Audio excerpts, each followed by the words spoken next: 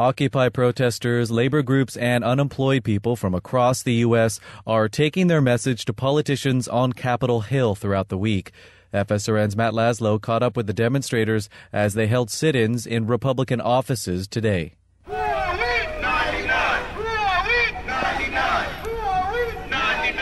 Hundreds of people descended upon Capitol Hill to ask Republicans to stop blocking legislation intended to help out the nation's neediest citizens, like extending unemployment benefits and the president's jobs bill.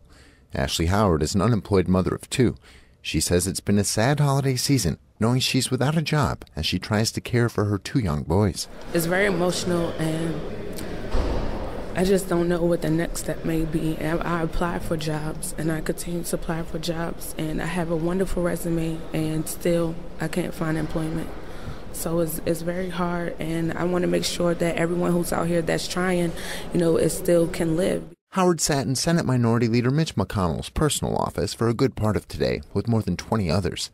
As for whether the senator spent any time with Howard? No, not at all, and it's sad that they avoid us while we're in their office. They send other people. The protesters fanned out across the Capitol complex, some going to the House side and others storming particular offices.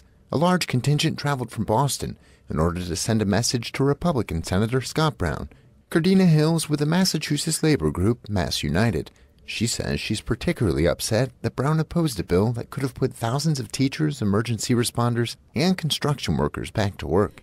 Scott did not support the job creation bill that Obama was supporting, and we really feel like we desperately need that. Hill says Senator Brown needs to listen to the people from the Occupy movement or he'll lose his seat next year. We feel like he is not representing most of the people in Massachusetts, the working people of Massachusetts, and that's what we are here to say. We want him to support the working people of Massachusetts by showing them that he cares about having jobs, he cares about people's benefits, right here at Christmas time, talking about cutting off unemployment insurance benefits. And the other thing, we feel like the budget deficit, they could easily tax some of these corporations and the wealthy rather than cut social service programs. Protesters also were scheduled to visit some Tea Party-backed freshman senators like Florida Republican Marco Rubio.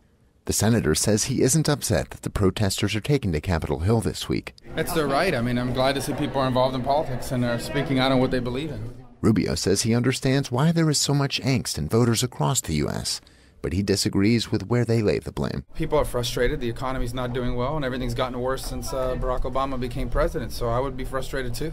But Cardina Hill of Massachusetts says it's Republicans who are to blame for focusing on blocking legislation instead of addressing the nation's most pressing problem. The job situation is a crisis situation. It's impacting everything. It's impacting people's ability to support their families, keep their homes, afford health insurance, and so we feel like the jobs issue is critical for the quality of life for a lot of people. The protesters say they aren't giving up yet.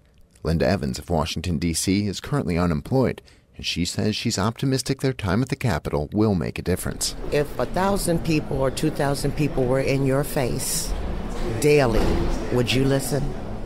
Would you? Yes, I think they're going to have to listen. So it sounds like you and your friends aren't planning on letting up. No, we're not. We're fighting for the unemployed and the underemployed. If I don't get anything out of it, my grandchildren will. On Wednesday, the protesters are scheduled to storm Washington's K Street, which is the notorious home of multi-million-dollar lobby shops. And then on Thursday, it's back to the Capitol to give lawmakers another earful. Matt Laslo, FSRN, Washington.